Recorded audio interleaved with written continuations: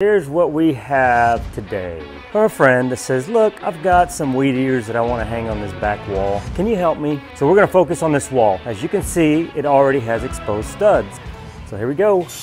Eugene Segovia with EZStudRacks. Today we are going to try to organize this back wall. Now when it comes to the EZStudRacks storage system, people are asking what comes with it, how much storage does it do? I just say a $20 package of EZStudRacks comes with 8 of these guys. You just put between studs or any boards, and it's got little spots you put shelves in and adjust them as you need them. Each one of these I would say is 1 foot. They're actually 12 and 11/16 inches, something like that, but who needs the details, right? If you stack them, it will make 4 feet 3 inches of storage. So 4 feet 3 inches of storage. Got that? Give me a thumbs up if you do, down in the like section. See how I throw that in? An EZStudRack easily attaches to a stud, and you put 4 screws. Now these screws are 1 inch long. The reason I'm telling you all this, because I've been doing a lot of videos on craft room storage and building storage boxes for your ink pads, and some of those use a 1x4, but right now we'll focus on a 2x4. These are designed to go in a 2x4. That screw does not stick out on the outside. Always have it facing in the same direction. So if you accidentally put yours upside down, then I guess you just need to finish it off upside down, but I recommend letters facing up. That way, when you put it on the other side, the screws don't hit each other.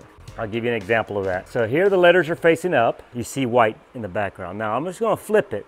When you flip it, the holes, you notice they're see-through now. You can see them because your screw's gonna go in the same spot. They're gonna hit each other, and then you're gonna be cussing me out, but then I'm gonna have to say, I told you. I have a video showing you that. Screws are only for a 2x4. This is a 1x4. If you use these same screws in here, they're going to stick out. But you're gonna be poking your finger, and then you're gonna be cussing me.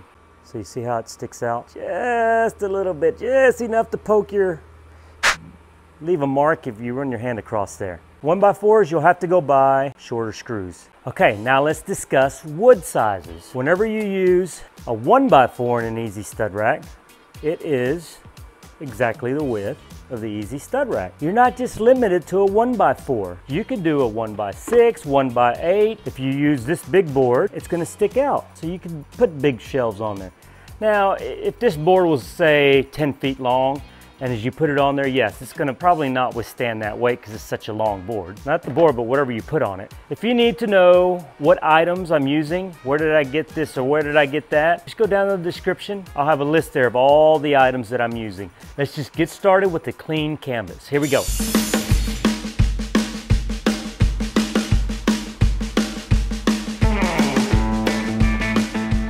Next step is I'm gonna cut out all that white. That used to be like a house wrap. I use this knife. There'll be a link in the description. So if you wanna ask what I used, go to the link in the description.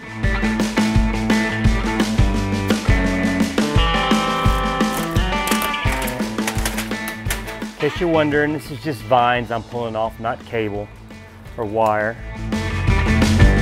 You know, when you're working on projects like this, having to look up and cut things, always wear safety glasses. That way you don't get anything in your eye. These chickens are just all coming around here. This is the closest I've gotten to any chicks since the coronavirus. How long these guys are. Those are 3 feet. This tape measure, I got a video. If you want to click on this link, it's that side. No, it's this side.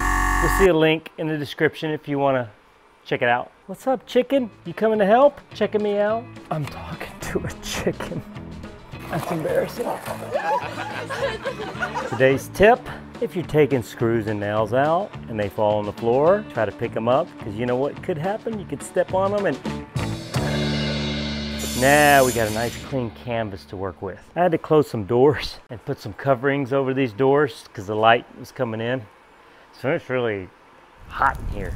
I guess I have a tendency to pick projects in the middle of summer. Talked to a friend, and we started off this conversation with, I need a place to hang my weed eaters. My weed eaters, my blower, stuff like that, but I want it near this little workbench that he's got right here close by. These were already here. There are electrical lines running here. So we'll just go ahead and take advantage of this guy. I'm just using some deck screws. I'm just using a DeWalt drill. This is a 20 volt. I really like a 20 volt. It's an impact driver. And then just for the grins of it, I'm coming in and using a level. These 2x4s were already here, so I'm just gonna slap another 1x4 right here in front, and then come in here to store this guy. Now when it comes to getting things level, it's always a good idea to kind of start your screw as you get your board to level how you want it. Then you don't have to worry about trying to get that screw to. All right, now we got that cut. These are just wood screws, about 1.5 inches long. We're not building a space shuttle here. We're just, oops. Sometimes you really have to be careful how you're screwing a screw in. You might have to pre-drill a hole to prevent this, but if you notice, as soon as it went in there, it started cracking. Same with this side, probably screw it right there. But I would go ahead and pre-drill a hole, and that way that'll prevent that from happening. Let's get some nails. See if I can find some nails around here. Yeah, something like this. If I don't have anything to pre-drill a hole, I'll just use some 4D nails, about 1.5 inches long. Take a couple of these nails. Notice I'm talking with an accent now. Kind of stick them in your mouth like this. Not too deep because you could choke on them. Oh, that's a warning. Just because I'm doing it doesn't mean it's right. Be careful, these are choking hazards. You could choke. I'm only gonna use 4 nails, so I'll put 3 like this. Use the other one. And then as I use them, I just pull them out of my mouth. Don't ever try to nail into that thing. That's a knot in a tree, kind of where a limb grows out. And that is a pain in the butt to nail to. It's really hard. This one really had no issues anywhere. I took that one screw out, put a nail in. And this is just a support for that guy. Let's go in here and put this guy. Ah, yeah. Yeah. And then this guy will come around, and then we'll use something to hold that in place. Maybe a bungee. I don't want to drill a hole in this without asking for permission. This is what I call zip ties because they kind of sound like a zipper when you zip them. Zzz. They call them cable ties here, but I'll have a link of what I'm using. These are 2 different links. There's a nail right here. Just happened to already be there, but just think if you put a nail, a screw, something, whatever you want, something with a head on it. I'm just going to come in here like this and tie it enough to where it won't pop off the head. Loop this guy through. This guy's gonna come up. Let's see if I can just get it to stay like that. Look at that. And when you're ready to use it, you just pop it off, use it, and when you're done, just slide it over like that. I am a genius. And this blower, I notice, has a charger. Why not have the charger close to the blower? You gotta find a plug. There's a plug right here. So somehow I hang it here and then have a shelf for the charger. Then we'll be golden. Golden, I'm telling you. So as I'm looking at this guy, I notice on the back, it has like a little spot where you can put a nail. I'm gonna go ahead and set it right here, kind of a little high up. And then I'm gonna put EZStudRacks right here. There's enough cord on this charger and it's gonna sit right here. Or it could sit here. It doesn't matter because with the EZStudRack shelving system, you can move it anywhere. Ooh. The screw I'm using for this is, I can't even see this, I'm blind. 6x2, it's a deck screw. I'm drilling it at an angle down.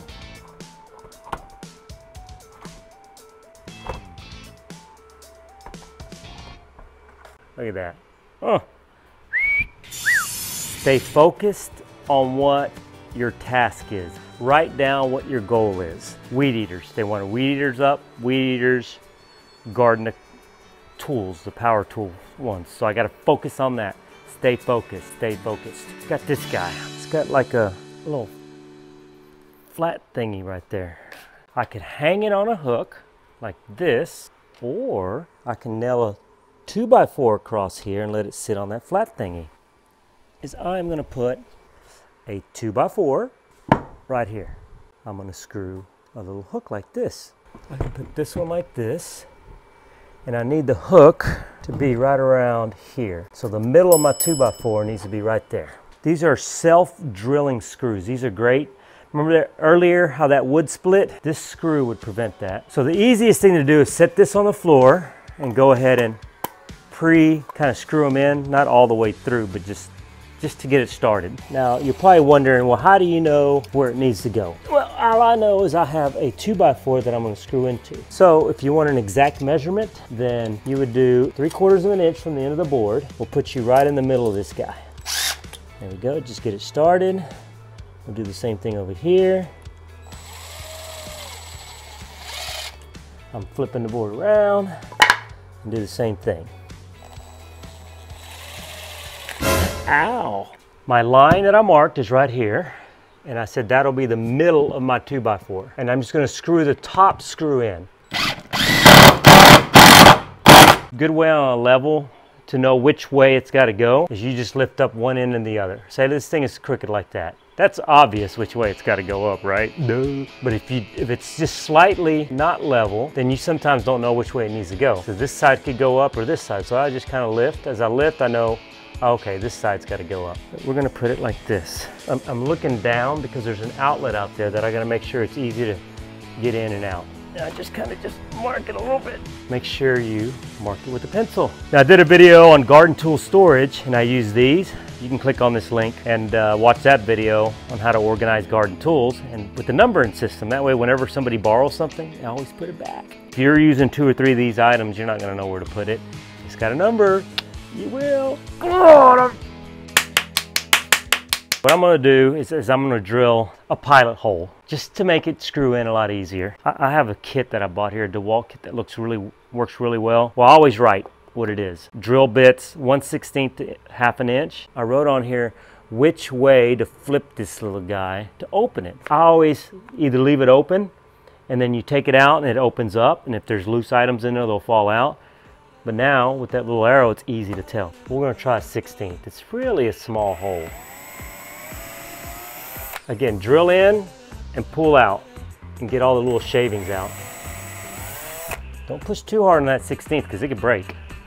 Let's see if we can screw it in. 1/16 works, plus it's easier to remember. I need to move this guy over to about right here. And then everything sits perfect.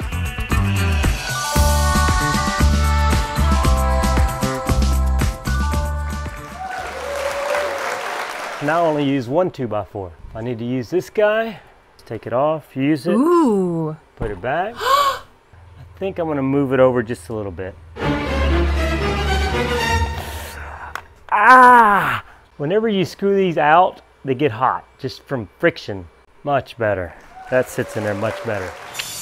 This guy is I guess a pruning chainsaw type thingamajig. You can't see up there, but I know you can see a little bit, but I've got rafters, I think that's what they're called. It's got this little handle right here, and it's got this little stub that's sticking out. But what I'm going to do when I screw this hook in, normally you would screw it and it sits flat like that, but I'm going to intentionally screw it to where it sits like that. So that way, when you put it on there, it'll hold it in place.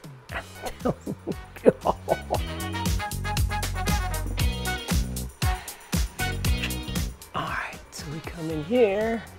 Oh yeah. I mean, it looks awkward, but works out great. Just keeps going up, up, up. It's just right above the ground. It's turned out good. Of course it is. Of course it is. I actually needed a break, so I cracked open that cold one. As I'm sitting here drinking like this, I look up and guess what I find. I know I said earlier I'm just going to leave this guy all together because I don't see any more attachments, but I found one. The beauty about these guys, look, they come with hooks. See, hook. So I'm going to put it right there, and I'll use these little 2-inch ones. If you have nails, use nails. Whenever I screw it, I come slightly at an angle down, and when you put it on, it just falls in place. You know what? I'm going to take advantage of this area right here and the hook, and that's where I'm going to put it. Look at that. Perfect spot. If I need to hang something else, that's what I'm going to do. As of right now, that's where it's going. I want to hang this guy, and I'm just going to use a hook. I'm going to screw it in right here like this. It's one in this shape. We'll call it a square hook, and I'm coming in underneath. But right there, we'll put it in the center of the, ooh. How am I going to turn it? I won't be able to turn it and screw it on. What would you do? Remember how I said if I need the room? If I need to hang something else, that's what I'm gonna do. Now's the perfect time to move it over. I'll put it right here like this. I could go up with it. That's what I wanna do. So, here we go. Now, if it's a little tight, another tip when screwing that thing in is you can get a screwdriver, preferably a longer one than a short one, and use it for a little bit of leverage. Oh, beautiful. I know, nitpicky. If I was to put a level on here, so what I'm gonna do is I'm just gonna put a little screw right here so it stays level.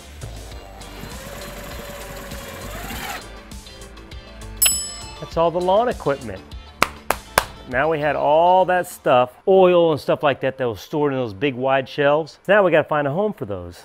And I got some ideas. Ooh. Now obviously, if you've stuck around this long for this video, hey, why don't you give me one of those likes? Time to use the EZStudRacks. In one package, you get 4 feet of storage. Well, always, if you wanna watch an installation video, you can click on this link over here and go through a quick little 5-minute install on exposed studs. But for right now, I'll kind of go through it real quick. I'm gonna store oil behind here. Anything that's associated with this equipment is gonna get stored behind it. And then before I do this other one, I actually have to cut a piece of wood. Texts are always facing up. Here to here is 4 foot, 4 foot, 14 and an 1/8 will make it tight. 14 and an 1/8 will be tight, so I'm gonna go about a 14 inches and 14 and a 16th. I cut it at 14 and a 16th of an inch. Text up. Let's slide that guy in there. That guy in here. And then, like I show in the installation video, I just move it up and down like this with my thumb to get it to sit level. Oh, dang, I'm good. That was perfect. Kind of just poke it in there to where the screw stays. It doesn't stay. So I'm using one of those magnetic ends to hold the screw. There we go. And when I do the bottom, I kind of put the screw in the bottom of the hole. Let me show you. Okay, so I'll get this guy. I'm going to push it in like that. And then this hole right here, I always tell you to aim for the center of the hole. But when you've already got one on top, I say aim for the bottom. Oh, let's see. Bottom of the hole, like right there. All right, continue on.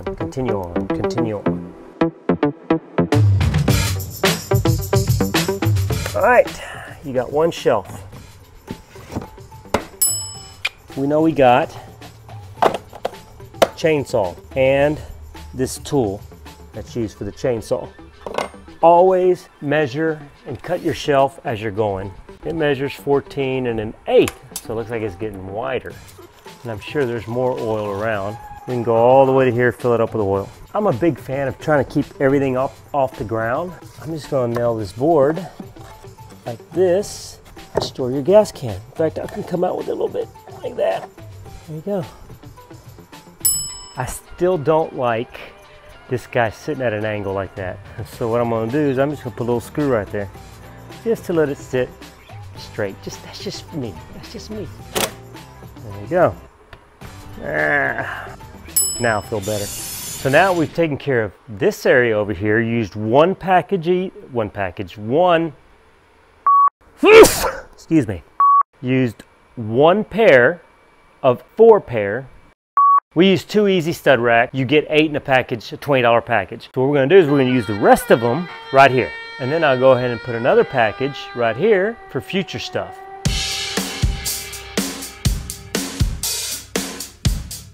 So what I'm gonna do is some of these old shelves that were there originally, I'm gonna cut those to 7" by whatever this width is. Actually, this board was, I think 12 inches, 7 and 4, 7, 8, 9, 10, 11, 11 1/4 inches. So I just cut it to width and then trimmed a piece off. Now I've got a deeper shelf. Look at that. Now I can come in here and put this guy, charger. So as you can see, this shelf sticks out past an extra 3, almost 3.5 inches. I always recommend The deeper the shelf, the lower down you put it. That way it's kind of a step. You can kind of step back and just see. You know, above it, then you can start seeing other items. So this here, I did a check.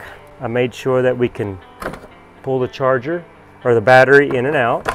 I get asked quite a few questions about, do I have to stack them end to end? Can I cut them? The answer is yes, you can cut them. Just be careful if you're going to use a saw. There's a video where I show how you can actually purchase a pair of utility scissors and it cuts right through it.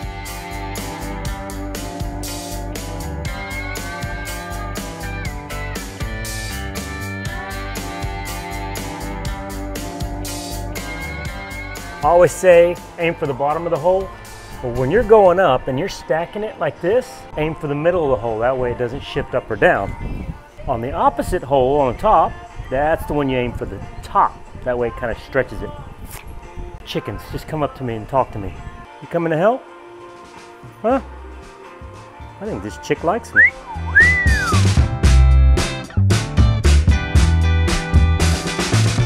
Package number 2. Again, you get 8 EZStudRacks and screws that you attach to a 2x4. No wood, no wood's included, just the shelves for $20.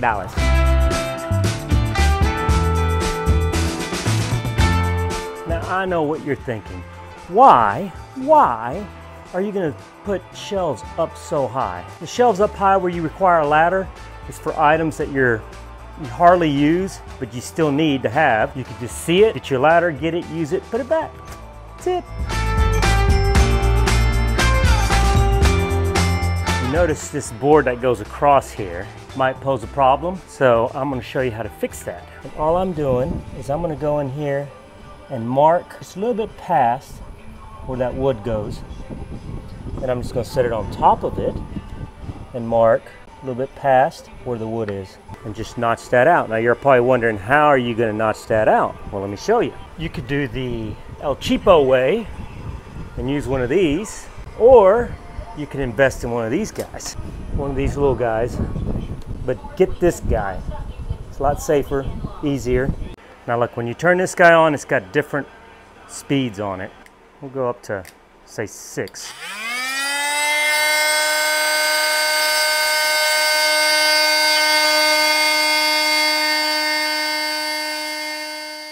And all these little guys right here, I would just get a little knife and just kind of clean it up.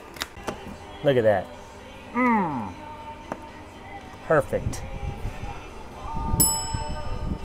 When we go with the other one, we're just going to do the opposite. Got it?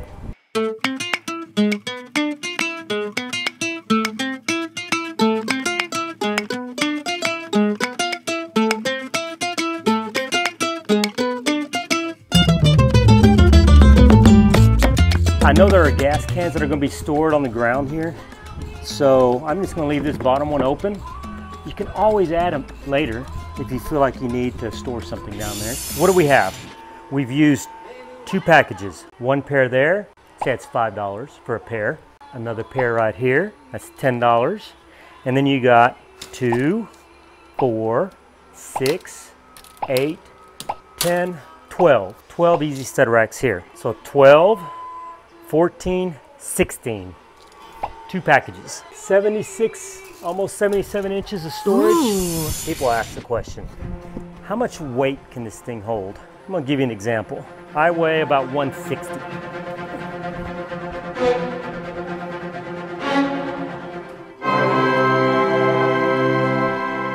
I am just holding myself up and it holds my weight. Now I limit it to 45 pounds. What are you going to store? You're not going to store a body up there or weights. I mean, what are you going to store that's over 45 pounds? Comment down if you store something that's heavier than that. I'm just curious. Now again, this is the fun part right here. So they probably use it pretty often. So I would store that like right there. Ooh, looks like it needs to be dusted. The shelves aren't wide enough, so what I'm going to have to do is I'm going to have to cut a shelf. So I set it in place, I measure it. I need an 8-inch shelf. It just so happened that I had this board. It's 11¼ inches long, so it's a 1x12. One warning, this is a deep shelf, what I call a deep shelf. The further you go out, the less weight you can put on the end. This is a 1x12, which is 11¼ inches deep. Easily store like that. In fact, I would even cut this shelf off so you don't try to put anything bigger in there. If you need the space, you could store it like this. Still gonna hold, not a problem with the EZStudRack. There is a warning though. Not all boards are the same thickness, so I've increased the space on the EZStudRack. Let me show you what I'm talking about. This space here, between here and the slot, is designed for a 3/4 inch piece of plywood or any 1x4, which is actually 3/4 inch thick. Wood, you have tolerances in wood. Some are thicker than others. If it's moist outside, the wood's gonna expand, so it's gonna fit a little tighter. If you notice, there is some slop here. I always use like popsicle sticks. Stick it in there if you want it to not wiggle. The longer the board, I would recommend using a piece of plywood. 3/4 inch plywood. That way, when you put this pressure, the grains of the wood are always running this way. If you ever notice when somebody karate chops a piece of wood, they always chop it with the grain, not against the grain. You know why? Because they'll break their hand. So anyway, just kind of stuff that you probably didn't know, probably never want to know, but this wood will do the same exact thing if you were to stand on this end. It'll just break right off. Whatever you're storing, if it's lighter items, like this right here is pretty light. It's just a drill set, but it doesn't go all the way back because it's just a little too wide and it won't fit. I mean, I've got another 2.5 inches it could go back. We're gonna store it like this. And I'm gonna cut it at 3.5 inches. So that'll make another shelf. All right, I decided to go ahead and finish this up.